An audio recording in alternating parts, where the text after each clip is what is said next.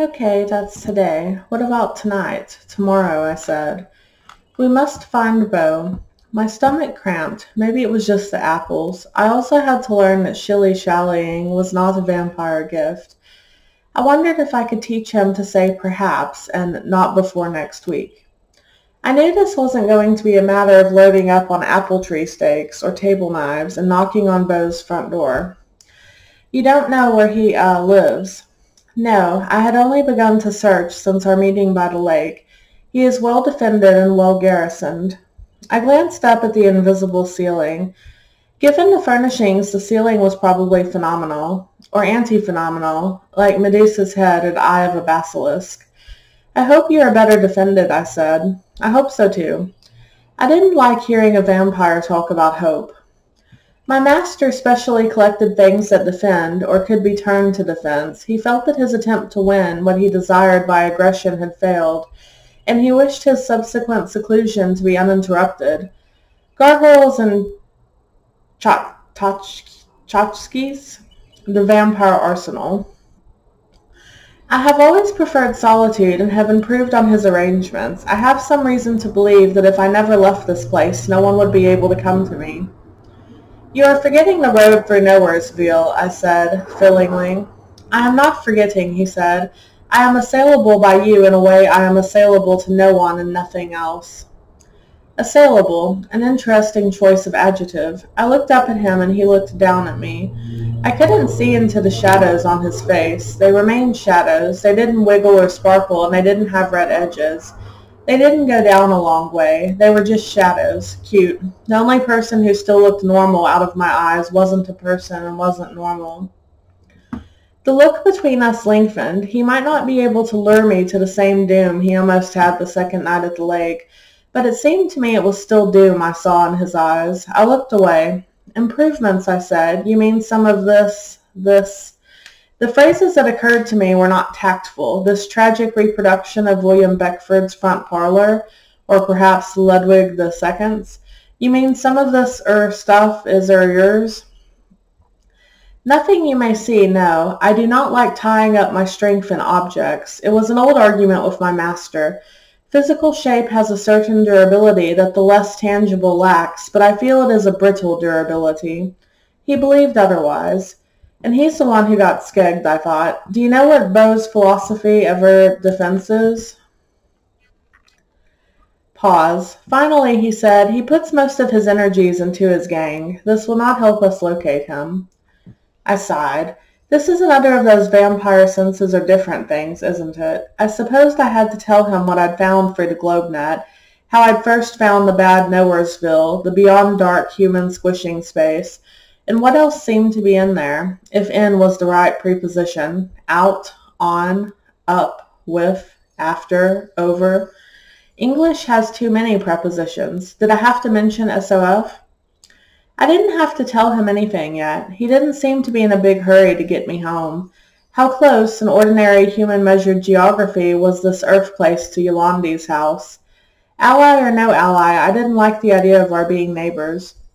Bo isn't his real name, is it? I said. It sounds like something you'd call a sheepdog. It is short for Beauregard.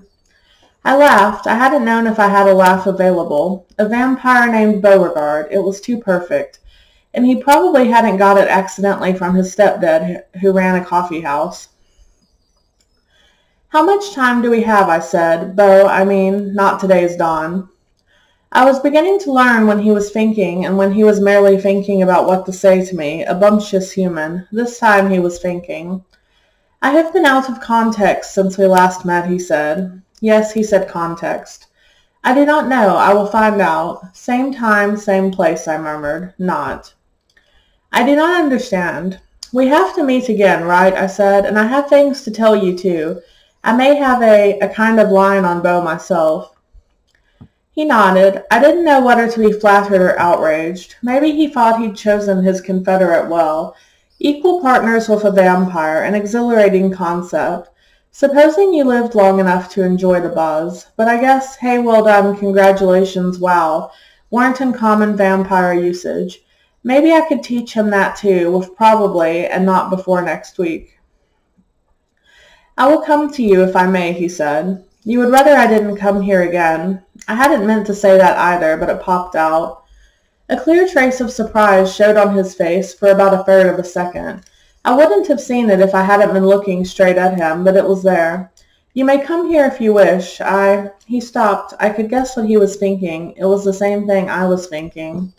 Wasn't thinking. Come, I will give you a token. He slid easily for the gap in the impedimenta. Sorry, this household brought out the worst in my vocabulary. It was like every bad novel and hyperbolic myth I'd ever read crowding round to haunt me in 3 dimensions. It made off into the dark. I had a sidelong peek at the overturned goblet as I passed it. My dark vision steadied if I kept it on Khan's back, so I did mostly, resisting the compelling desire to try to figure out what some of the more tortured blacknesses indicated, by looking at them directly. Hydras with interminable heads, Laocoon with several dozen suns and twice as many serpents, and infestations of triflids, the entire chariot race from Ben-Hur, all frozen in plaster or wood or stone, I hoped, especially the triflids. Khan stopped at a cupboard. It had curlicues leaping out of its lid like a forest of satyrs' horns, and things like satyrs themselves oiling down the edges. It was satyrs. Their hands were its handles. Ugh. Khan, his own hand on one of the doors, glanced at me. Why did the cup distress you? I shrugged. How was I going to explain? My question is not an idle one, he said. I do not wish to distress you. Not till after we'd defeated Mr. Bojangles, anyway. Oh, sunshine, give a vampire a break. He probably thinks he's trying. I'm not sure I can explain, I said. I'm not sure I can explain to me. And vampires aren't much into family ties, are they? No, he said. I already knew vampires aren't great on irony. I have got into this because of my inheritance on my father's side. I'm certainly alive to tell about it so far, on account of that inheritance, right? But I looked into his face as I said this and decided that the standard impassivity was at the soft understanding end of the range. Like marble is a little softer than adamant. I'm a little twitchy about this bond thing with you and the idea of a kind of background to it, that your master had dealings with my dad's family. I don't like it. I didn't want to know that the monster that lived under your bed when you were a kid not only really is there, but used to have a few beers with your dad. And the only training I've ever had, if you want to call it training, was a few hours changing flowers into feathers and back with my gran 15 years ago. And I feel a little, well, exposed, unready. I could maybe have said assailable. I see. Khan stared at the ugly door for a moment as if making up his mind and then opened it. Inside were rows and rows of tiny drawers. I could feel it wasn't heat, and it wasn't a smell, and it wasn't tiny voices, but it was a little like all 3 together. There were dozens of things in those drawers, and not an inert one in the lot. They were all yelling, secreting, radiating, a kind of me, like the jock kids in school when the coach is choosing teams. I wondered what the cupboard was made of. I didn't feel like touching it myself and seeing if it might tell me anything. I didn't like the grins on the faces of the satyrs. Khan opened a drawer and lifted out a thin chain. The other voices' emissions subsided at once, some of them with a distinct grumble, or fart. The chain glimmered in the non-light. The foxy-colored light of the fire didn't reach this far. It looked like opal if there was a way to make flexible connecting loops out of opal. It was humming a kind of thin, fey, almost tune. My mind or my ear kept trying to turn it into a melody, but it wouldn't quite go. Khan poured it from one palm to the other. It looked fine as cobweb in his big hands, and then held it up again, spreading his fingers so that it hung in a near circle. The almost tune began to change. It would catch like a tiny flaw tripping a recording, making it hesitate and skip, but each time it picked up again the tune had changed. It did this over and over as I listened, as Khan held it up, and as I listened, the strange, wavering non-tune seemed to grow increasingly familiar, as if it were a noise like the purr of a refrigerator, or the high, faint whine of a TV with the sound turned off. Familiar, comfortable, safe. I also felt eerily that the sound was becoming more familiar because it was somehow trying to become familiar, like the shape of a stranger at the other end of the street becomes your old friend so-and-so as it gets close enough for you to see their face, and possibly that ratty old coat they should have thrown out years ago. This Sibyllin chain was approaching me and dressing itself up as an old friend. It knew its job. By the time it drifted off into silence, I was reaching for it as if it belonged to me, which maybe it did. Con draped it over my hands, and it seemed to stroke my skin as it slid down my fingers. I watched it gleaming for a moment. The gleam seemed to have a rhythm, like a heartbeat, and then I dropped it over my head. It disappeared under the collar of the black shirt, but I felt it lying against me, crossing the tips of the scar below my collarbones, resting in a curve over my heart. "Thank you," I said falteringly. I knew a powerful piece of magic when I saw it and hung it round my neck, but I had never heard of anything quite like this convergence. Usually you had to make a terrific effort to match things up even a quarter so well as this. Of course, what I didn't know about magic handling would fill libraries. Also, "thank you" seemed about as pathetic a response to such a marvel as anyone could make. "I thought it would be glad to go to you." Didn't you?" "No. My master was vexed when he discovered the necklet would not work for him nor any of our kind. This cupboard contains some of his other disappointments." "There was a bit of a clamor when you opened the doors," I said. "Yes, these are human things, and they have seen no human since they were brought here." Pause. "They do not love being idle. Some of them are very powerful. I can restrain them, even if I cannot use them. I would offer them to you if there was any indication I wouldn't make a total botch," I interrupted, "which there isn't. To the contrary, if anything. The question of the existence of my demon taint, never far from the front of my mind these days, despite serious competition from vampires and immediate death, resurfaced long enough to register that the human things had responded to me as human. Well, if they were comparing me to Con, I was a shoo-in. I didn't know how long they'd been there, but a good guess was long enough to make them desperate. I touched the chain with my finger and half thought, half imagined I heard a faint, the faintest of faint hums.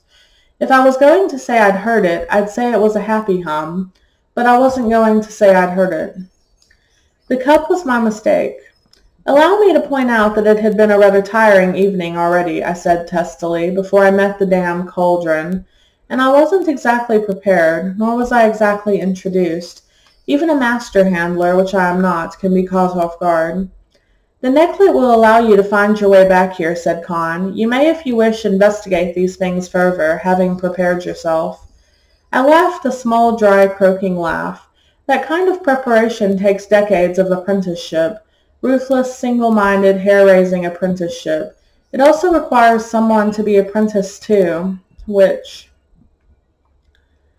in my case, I have not got, besides being at least 15 years too old to start, and possibly calamitously part-blood. After a pause, Con said, "I too had to invent much of my apprenticeship. A master with whom you cannot agree is sometimes worse than no master." "Then why did you stay?" I thought. "There are few, I think, magic handlers who could have traveled the way you traveled this evening to come here and lived."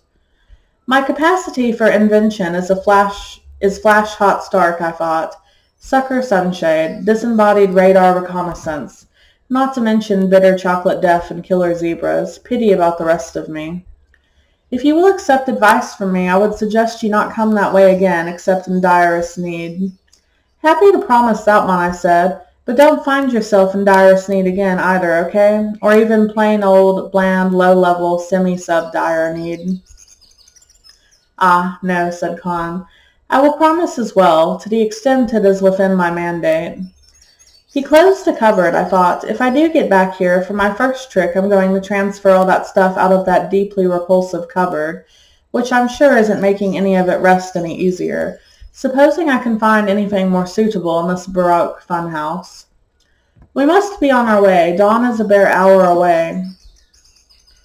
"An hour," I said. "You mean is that close to—" My dismay was hardly flattering, but Con answered with his usual detachment. "Not in human geography, but the fact that you are here at all, by the way you came, and the necklet you now wear, you will be able to walk some of my shorter ways." My heart sank. "You just told me not to use Nowheresville again." Con said, "I cannot travel that road any more than I can walk under the sun. I do not take you that way." "Oh," I said, "well." I don't know how we came out above ground again, out into the ordinary night, with a little ordinary breeze and a few ordinary bats swooshing about. Bats, how quaint. I noticed they did not come from where we had come from, however, wherever that was. I don't seem to recall coming out, like from a tunnel. The wilder, intenser darkness of Khan's earth place merely thinned and crumbled, and eventually we were walking on rough grass and turf. With bats skating overhead, I was uncomfortably reminded of my perfunctory clothing, when the breeze showed a tendency to billow up inside the long black shirt. But I was so grateful to be breathing fresh air, and because I desperately wanted to be home. When Khan took my hand, I didn't instantly jerk it away from him again. At least he didn't offer to carry me, even though I was barefoot again. It occurred to me that I had a pattern of being inappropriately dressed during my associations with Khan.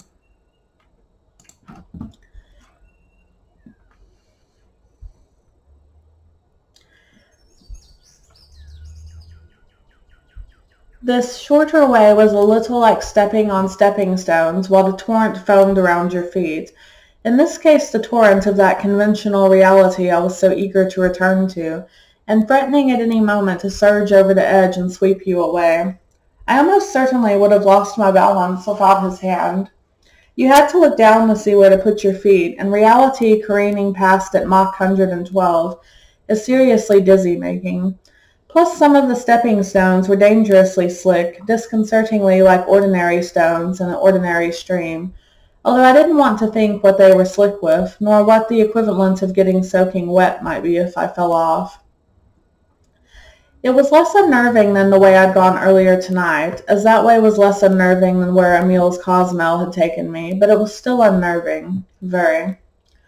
I wondered if traveling through Nowheresville was part of the "you will begin now, I think, to read those lines of power, governance, sorcery, as I can read them," that Khan had predicted a month ago, but he'd said read. If this was reading, I didn't want to know about doing. Then the stones seemed to get bigger and bigger, and the torrent slowed and grew calm, and we were at the edge of Yolande's garden. I didn't notice him leave. I don't remember his dropping my hand. But as I recognized the shape of the house and the near light of mundane night under the open sky, I realized I was alone. I remembered as I staggered up the porch steps, trying to avoid the creakiest ones, that I didn't have the key to my apartment, again. At this rate, I should start keeping a spare under a flower pot for those nights I found myself doing something strange with Khan, while barefoot and unsuitably clothed. Maybe it was the necklet, but I put my hand over the keyhole and growled something. I don't know what, and heard the damn bolt click open. I also heard tiny ward voices chittering at me irritably, but they didn't try to stop me coming in. I rebolted the door tidily behind me. I didn't take his shirt off. I fell onto my bed and was asleep instantly. I half expected to wake up and find myself lying in a little pile of ashes when the black vampire shirt disintegrated under the touch of the sun's rays. I more than half expected to wake up having had long, labyrinthine dream about Khan with a background to match. Labyrinthine, I mean. No again. Although I remembered when I'd last woken up in my bed and hoped that what I remembered about something strange with Khan had only been an embarrassing dream. It hadn't been a dream that time either, and the things that weren't dreams were by this showing getting more embarrassing. Speaking of patterns I wanted to break soon, I did wake stiff as a plank from all my new scrapes and bruises, and with a crick in my neck so severe I wasn't sure I was ever going to get my face facing frontward again.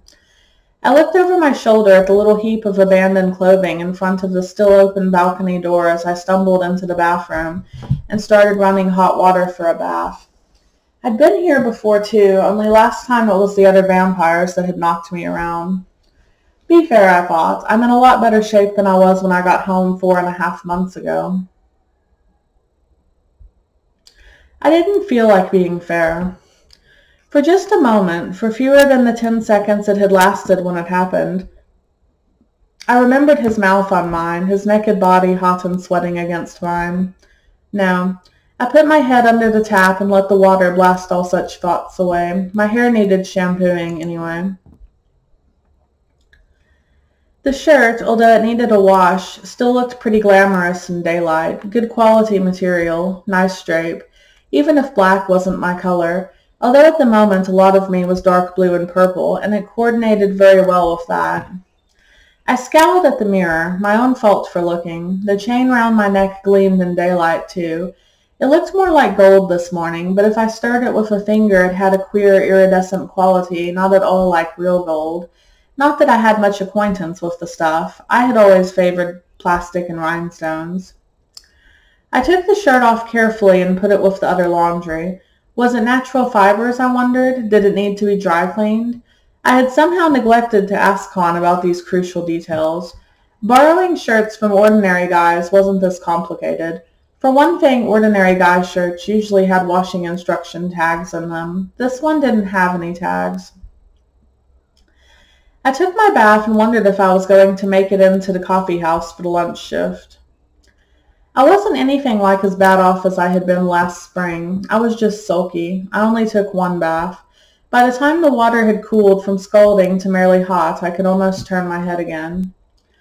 I left the rainbow chain round my neck during my bath. I didn't want to take it off somehow, and I doubted the bubble bath was going to tarnish it.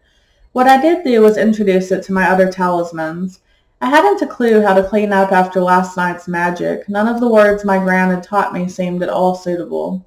I felt kind of put off candles and herbs, and I wasn't in a very thank you mood, but I knew I should be doing something. This was a compromise.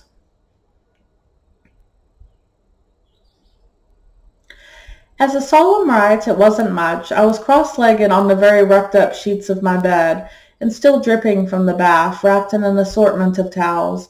I had pulled my little knife from the pants pocket of the trousers on the floor, and took the mysterious seal out of the bed-table drawer. I smoothed a bit of pillow and laid them there. Then gently I lifted the chain off over my head and dropped it down around them. I don't know what I was expecting. It just seemed like the thing to do. Knife meet necklace. Seal meet necklace. Necklace meet knife and seal. I suspect we are going into some kind of fracas together, and that you are my co-conspirators. You and that underground guy. And I want to make sure you're all on speaking terms with one another before I ask you to guard my back. Or something. It was too late in the year for direct sunlight to touch my pillow at that time of day, so I don't know what happened, but there was a flash like a ray of sunshine, but it was some ray, like a golden sword, like a Christian saint's vision of glory. It landed on my talismans with an almost audible whump, like the king's grip had slipped, and he'd clobbered the knight on the shoulder instead of merely tapping gently and dubbing him Sir Thing. And the pillow caught fire. I sat there with steam suddenly boiling off my wet towels, my mouth open, staring, and my brain had gone on vacation without advance warning because I reached into the fire, closed my hands around my three talismans, gathered them together, and pulled them out of the fire.